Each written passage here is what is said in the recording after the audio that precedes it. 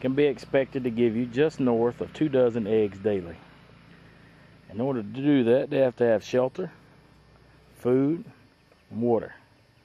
Most importantly, they have to be alive and not eaten by the neighborhood dogs, possums, raccoons, owls, and other birds of prey. Let's take a look at our chicken arrangement here. What we used here was 2 10-by-10 dog kennels. Put them together, which gave us a 10-by-30 run. And on that last 10 feet, we enclosed that entire space into a chicken coop. Now that does a real good job of keeping your large dogs and so forth out, but you have to supplement more than that in a natural environment. As you can see here, we went back on the outside of this and put a welded wire weave on the outside of the chain link. Use steel wire, very inexpensive, to label it down.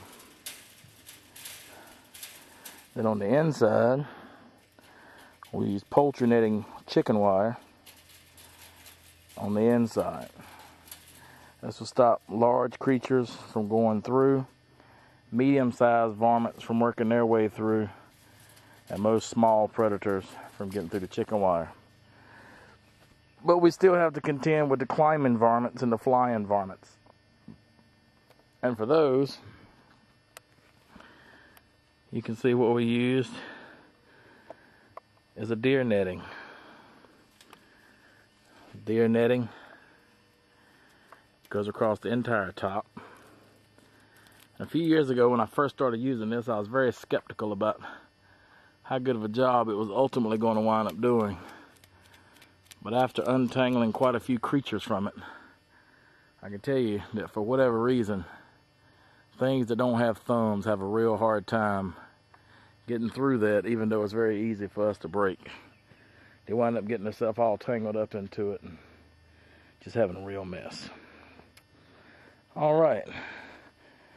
You got 2 major deterrents for predators. That's light and sound. As you can see here, I've wired this, got it on for your benefit here, with a fluorescent light for energy savings. And when you're electrifying your things, you can see I've zip tied this cord up and I've completely waterproofed it from cord to cord with electrical tape.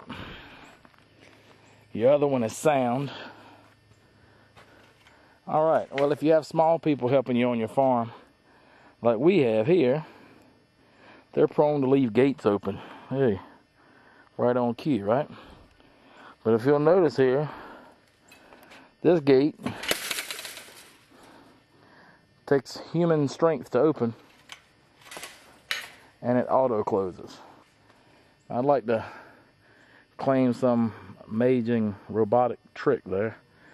What I've done is use 2 zip cords, bungee cords, and the only reason I use 2 is so that if one fails or pops off, it's a double safety.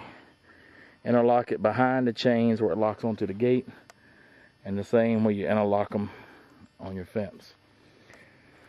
For support across the top, I've got a 2x4 across each way and a center beam all the way down. I use 2 5-gallon waterers, again in the event that one waterer fails. Okay, ladies, I'm gonna take a step inside your house here if you don't mind, or even if you do mind, actually.